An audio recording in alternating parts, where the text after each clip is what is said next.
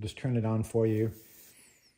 If you want to build one of these, you start with a Gaggia Classic, and you could get an old Classic or a new Classic Pro. This is a Classic Pro. This is about a $450 machine, although this white was on sale for $400. So that helped me pick the white color. I actually think it looks really nice. It's sort of a Star Wars motif. If you want to build one, the best thing to do is first look on GitHub and search for Gaggiuino and look at the distribution, download the code, and look at the schematics and read over the instructions. And then get an invite to the Discord group, and that's the official discussion group where the creator and the people doing the development can answer questions for you. I also created a Facebook group called Gaggiuino Builders, which I'll put a link to it. Some people just prefer to use Facebook. It's a lot friendlier because you use real names, and you're less likely to be attacked if you come off as a newbie on the Facebook group. There's not as much experience there, but people who have built the unit can answer questions.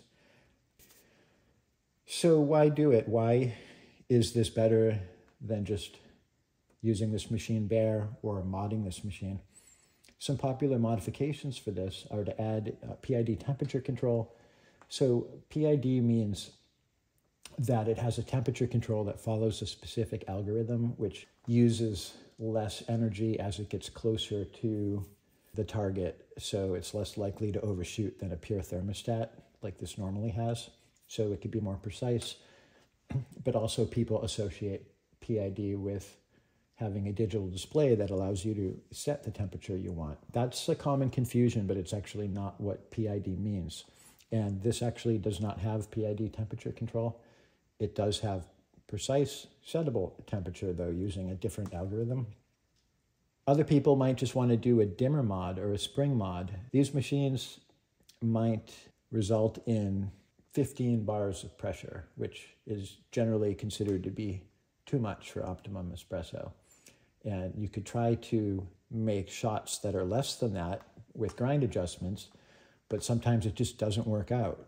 The simple solution is to change the spring to limit you to 9 bar, but you give up some flexibility if you do that. And another option is to go with a dimmer mod where you can just reduce the power going to the pump, and that will result in less pressure. And that's a good way to do it because then you have full control. Sometimes you might want to go over 9 bar. I would think a dimmer mod would be better than a spring mod, and I don't see any reason to do both. And in fact, if you do a dimmer mod, you probably shouldn't do a spring mod. And likewise, if you do this Gaggiuino mod, I wouldn't change the spring because you may want to be able to set higher than 9 bar pressure at some point for some, maybe it's like a light roast and you just want to experiment with more pressure to do more extraction. You'll be able to do that if you leave the original spring because this mod can have a pressure sensor and you could program it to not go over 9 bar if that's what you want. So another benefit of this is settable pressure. And not just settable, but you could have it try to maintain that pressure through the whole extraction, or you could have it have a pressure profile where it starts out with a lower pressure and goes to a higher pressure and back to a lower pressure. You could also have it try to control flow rates, which might be useful if you want to get a certain yield within a certain amount of time. It can do time shots. It could try to estimate yield and stop at a certain yield. And you could even enhance it with a scale modification where it looks at the weight of the yield and tries to stop at a certain gram weight. And when you go ahead and build this, you have to make some decisions. There's 2 primary kinds of builds. One's called Lego, and that's where you take discrete components with an STM32 black pill and you connect it to a relay and a dimmer module and a solid state relay and a power supply and various components. Wire them all together, put them in a 3D printed enclosure, and you get it working that way. More recently, there's a custom PCB that you can either get through a group buy or you can order it directly from someone like PCBWay. And that's the preferred way to do it because it results in cleaner wiring and it has plug-in connectors where it's easy to take out and service without having like a rat's nest of wires. Really, the only reason not to do the PCB way is because they're harder to get. You either have to wait for a group buy, which sometimes only happens every few months, or you have to order about 5 of them. And if you only need one, then you have 4 extra ones to either do nothing with or try to sell them. As far as the cost of either method, I think if you get the PCB at a group buy, it's probably a little bit cheaper to do the PCB method, but it's more expensive if you have to buy 5 of them and have to deal with selling them. So I actually didn't want to wait for a PCB and did this the Lego way, but I'm not super happy with my neatness of wiring, and I do wish I had a PCB, and in fact I have some that are arriving today. Whether or not I'll redo this with a PCB, I'm not sure. I mean, if it's working, I may not change it, or I may build a second one. In any case, there are a couple of choices you have to make, so read on the Discord and the instructions to figure out which one to do. When you buy the components for the build, you have to decide where to buy them from. Most people get it from AliExpress, and that's the lowest cost way to go, but it may take anywhere from 10 days to 3 or 4 months to get your parts, and I just don't have that kind of patience, so I ordered everything on Amazon and had most of it within a few days. The problem with Amazon, not only is it a bit more expensive, but I couldn't get exactly the parts that I wanted. For example, the optocoupler relay was not the same size, and the dimmer switch was a little bit larger, and that was kind of a pain. So luckily the creator of the enclosure had step files, which made it possible for me to modify them. If they were STLs, I never would have bothered. So I did get everything to fit, but I did have to change some things. I don't know how long this took me to build, but it was a real long time. Not only many hours of reading and learning, but probably at least 20 hours for the process. I saw someone say they did it in 12 hours, and they sort of phrased it as 12 hours was a long time, but I don't think I could have done this in 12 hours. Or maybe it's not that I couldn't do it, but I was custom changing parts along the way. For example, most people use a 2.4-inch display that sits on top, but I wanted a larger display, and there's really no room for it up here. So I designed this to house a 3.5-inch display. So I had to model that and 3D print it many times to get it to fit, and I did it in color. So I have 3 different colors. And then, of course, the code that runs on this Nextion display is written for a 2.4-inch.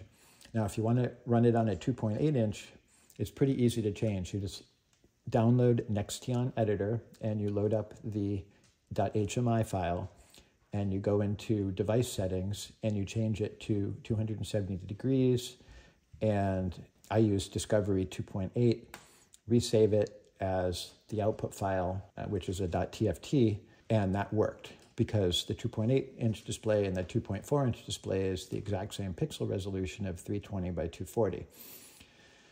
So that was easy. But then I decided I wanted a 3.5-inch display. Now that's where it gets difficult because this is 480 by 320 pixels, and it will run the standard UI, but it will run it in the upper left-hand corner. And in fact, if I press this button, you could see what that looks like, because in order to get it to work on a 3.5, you have to hand edit this in the Nextion editor, which is very time consuming. What I did was I scaled everything horizontally by 1.5 and everything vertically by 1.33. But there's so many elements that it could take several hours. And then if they push an update to this file, you have to redo it all over again. It would be super nice if they would make a 3.5-inch file and maintain it, but so far there doesn't seem to be an interest in doing that because up until now, no one ever made a housing that can hold a 3.5-inch display. So hopefully they'll start doing that. In the meantime, if anyone wants my file, I'll make it available, but not every screen works. I mean, they work, but most of them are small. The Brew one, though, does work. I did convert that. So let's try this out here.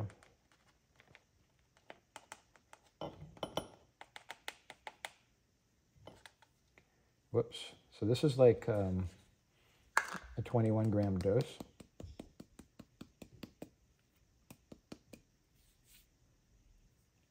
I won't use my tool. I'll spare you the time of that.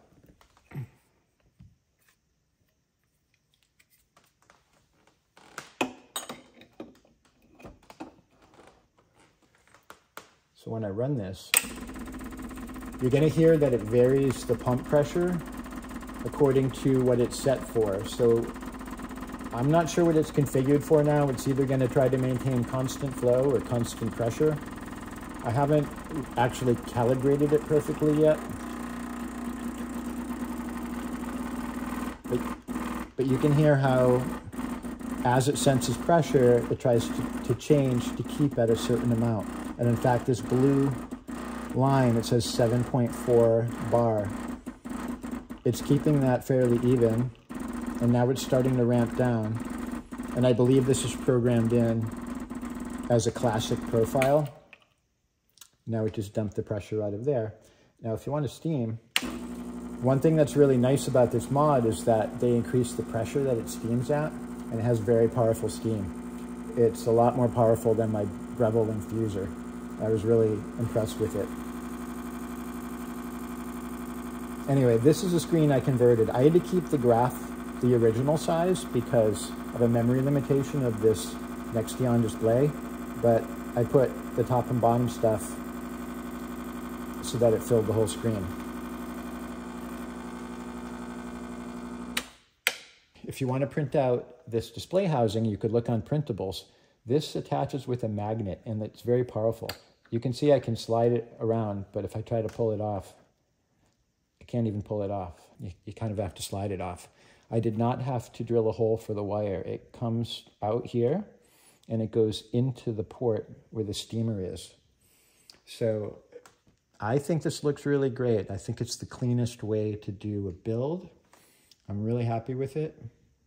I love the fact that I used a new machine with the painted color, and I definitely feel like I enjoyed the process. I would highly recommend building one, but you have to know about electronics because you have to make decisions along the way. The documentation's really good, but at the same time, they had 4 different machines to do it for. So not everyone who works on it owns each machine. So it's not like there's one perfectly clear set of instructions for each machine. There's excellent schematics, and if you're ever in doubt about anything, what I did was printed out the schematics and I checked off each thing, like each little connection as I did it. And even then I made some mistakes and had to go back and fix them. But you're also working with line voltage, so that's potentially lethal.